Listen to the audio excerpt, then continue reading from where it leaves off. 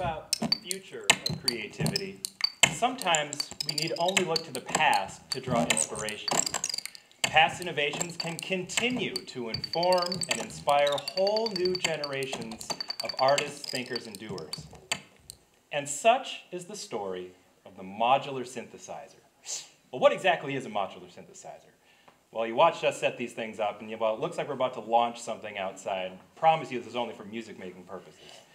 Housed in these cases, sharing a common power, are a series of individual modules.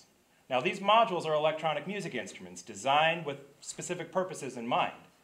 For example, some can output random voltages, while still others can output tuned voltages, like those to our equal-tempered scale. Still others can do real-world sampling, recording sounds in and using control voltages to manipulate the playback. Now, how do they communicate? With this intricate nest series of beautiful, colorful, wonderful patch cables, which, trust me, as the father of a toddler, 3-year-olds love blinky lights and patch cables. But you know who doesn't like blinky lights and patch cables? Ask Bobby. TSA, yeah. TSA does not really don't like it. So now, going on to talk about some more popular synthesizers of the 60s and 70s. The Moog synthesizers were primarily dominant in this time. They were very expensive, bulky, primarily used waveform filters and incredible control over their sound using said filters. And the most important, in my opinion, aspect of it is the keyboard, which allowed everyday musicians to integrate into the modular system. Now moving over to the West Coast and the Buchla systems. The Buchla systems were different in both design and mindset. They wanted to create sounds that we had never heard before and at the time couldn't really conceive. We just had to do it and then they would happen. Another big feature of the Buchla systems were wave shaping and the use of a touch control, which is still active in our systems today. Now, Morton Subotnick was a composer and co-founder of the San Francisco Tape Music Center.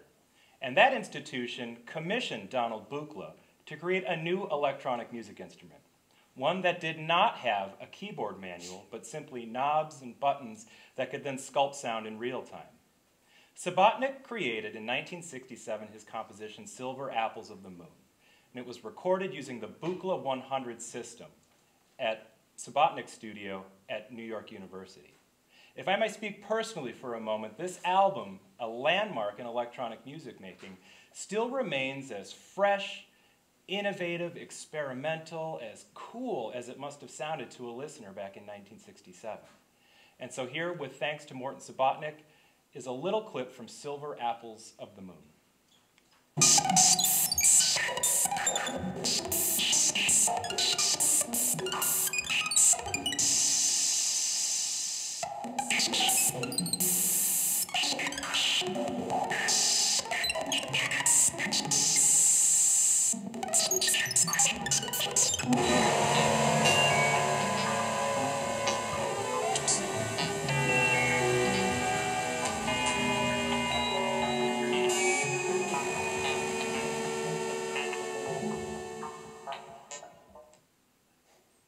Now you would think, with all this momentum, Moog synthesizers, Buchla synthesizers being installed in universities and studios throughout the country and throughout the world, that the modular synthesizer would stay at the forefront of electronic music making, but that was not the case. It was interrupted by the digital revolution. As we mainstreamed our data into digital format and computers suddenly became more popular at work and in the house, and then became more portable, more personal, more powerful, electronic music composers started to use those for their music making. And thus we saw the rise of the home studio. Now, with not a lot of money, a computer, some studio monitors, maybe a keyboard control surface, it was possible to make really professional sounding, really authentic electronic music in the comfort of your own home. But not everybody was on digital, and some were still interested in the possibilities of analog technology. Yes, if there was anyone who had an eye for the future of creativity, it'd be Dieter Doepfer. Dieter Doepfer was a physics student in the 1970s who messed around with electronic instruments and analog synthesizers. And in 1995, this kind of era where we consider the resurgence of the modular synthesizer to begin, he created what we now know as the A100 system. This system created a format which we now consider the Eurorack format. This format consists of a uniform size for the width of panels that we call hit points, a uniform size for the height of panels, 3 audio units, and other things that like power distribution, power connections, and the nifty use of a 3.5mm jack, which we commonly use as a headphone jack today.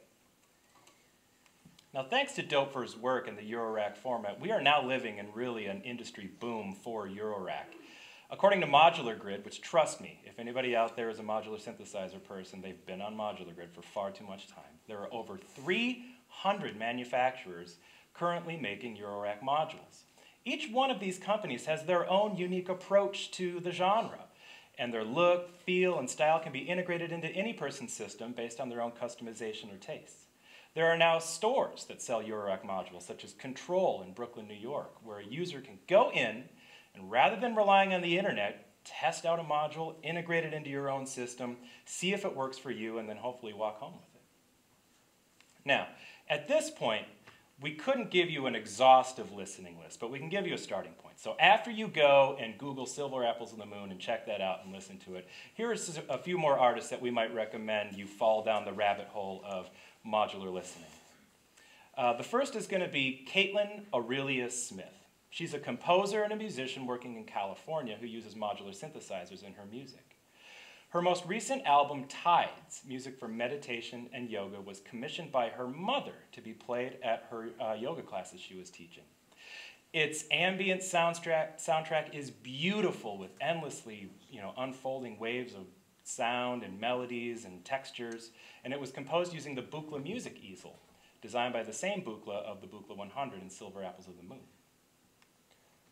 Next, we move on to Richard Devine. Richard Devine is an electronic musician, primarily using modular synthesizers. His music focuses mostly on glitch and heavily processed sound.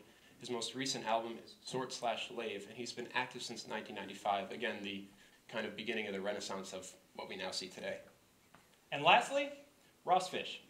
Ross Fish is the founder of Moffensief Modular, a company that specializes in drum modules that are gritty and kind of glitchy and big and loud and bombastic, and I really like his approach to the style. In fact, we're going to spend a little bit of time showcasing some of Ross's modules in Moffensief because we're going to get to the best part about this presentation, some live music. So, what we have in front of us here are the modulars that we have our own custom systems for. And so, Bobby, if you're going to start this off. Yes, of course. So to begin this off, Jarod and I are sharing what we call a clock signal, which you can see is connected by these two cables. They're going from both of our make noise systems, our tempis, and connecting it together. It's basically our metronome, so all of our connections stay in time. To start it off, just start off with this simple sound, which is the basis for all the tempos and clock generation you're about to hear. Jarod, would you like to explain your system? So Bobby's sending a clock in to me, and I'm going to bring in a sound that kind of matches that a little bit. You can see I'm taking that clock signal and multiplying it a little bit, so I'm getting like a 16th note feel on top of what he has. So my clock is going into the Moffensief Mito, which is a 6-channel clock divider. I can take this sound from the Moffensief dial-up, open it up a little bit so you can hear it, and change those divisions so that we get kind of like a really cool polyrhythmic feel. If I'm working backwards in my Moffensief system, I now have this squeaky, lovely, beautiful cricket sound.